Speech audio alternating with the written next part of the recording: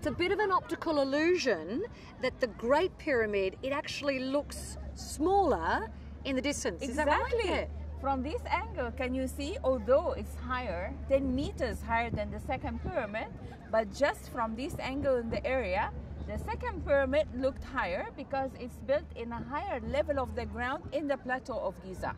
Are they constantly digging here? I mean, underneath us now, it's just never ending, isn't it? This area is a big mystery in Egypt because we discover every day lots of tombs and small pyramids, because can you see beside the third one, three small pyramids as well.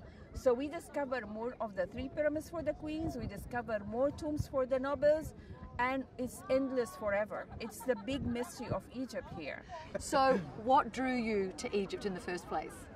First thing was, I need to come to Egypt. I've had all these gifts from school, from primary school.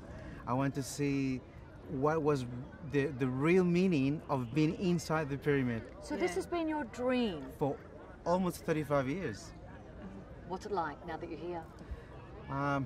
It's magical. Yeah, it's amazing. It's something that you cannot describe until you have to be here to actually be able to describe how they look like.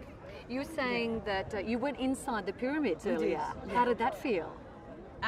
It was a mix of feelings when we went inside up to the end of the Grand Pyramid on the chamber, and I felt really emotional. Actually, it was a big feeling inside of me. It's difficult to describe.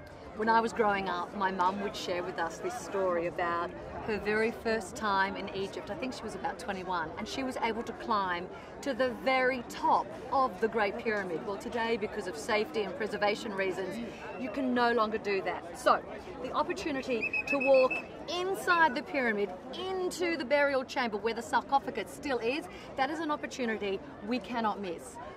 If you don't mind enclosed spaces, of course, and I'm really sorry to say this, they won't let us take any cameras in. Sorry about that. You're going to have to come and do this for yourself. Is the Sphinx male or female?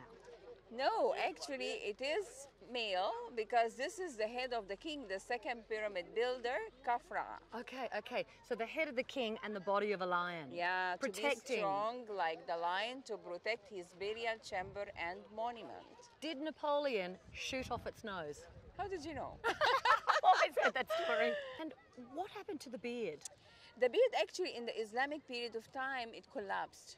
And then they took it to the Cairo Museum. And is it okay if I do the classic shot from here to kiss the Sphinx? Of course. Okay, how's this? Totally embarrassing.